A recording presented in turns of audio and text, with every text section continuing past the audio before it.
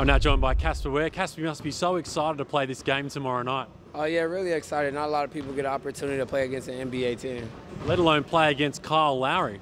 Yeah, I mean, he's a great player. You know, he's an all-star, so it's going to be very interesting. How do you plan to prepare against Kyle? You just got to be prepared for anything. He's very aggressive, very strong. He's kind of like a dog, so you just got to be ready for a fight with him. It's going to be such an entertaining battle between you two. Yeah, it's going to be really fun. You know, he's a short guard. I'm a short guard. He's probably taller than me, though. But it's going to be fun, you know, just to match up with an all-star guard. Now, how did you feel you went against the Sixers? Obviously, you set a pretty high standard for yourself. I didn't do too good like I wanted to. You know, I missed a lot of open shots, you know, but that happens a part of the game. So I'm looking to bounce back this game.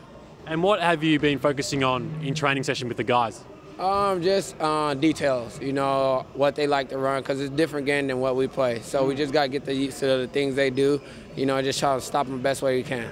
I was speaking to Dean a little bit earlier, and, you know, how he was saying they play very, very fast basketball. At their best, it's almost like helter-skelter basketball, isn't it? Oh, yeah, it's going to be very fast. You know, I might be calling for a sub once or twice, but no. Right. You just got to be ready for it. You know, a lot of transition threes, up and down layups, so you just got to be prepared. The players seem really excited about the challenge. You guys seem fairly confident in practice? Oh, yeah, we're always confident. We're a confident group, you know. We're going into any game thinking we can win, you know.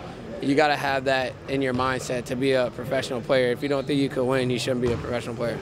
And it seemed like the guys might have been adjusting to the time difference and the layover in Philly. Now you guys are kind of settled in. You probably give a better account of yourself in this game. Oh, yeah, it's way better now. You know, that Philly was a rough trip. You know, you going to sleep during the day, you up during the night. So it was very tough. Now you kind of settled in, get your sleeping pattern right. But the bad thing is we're going back in like 4 days back to Australia. So we got resettled in there. So it should be interesting.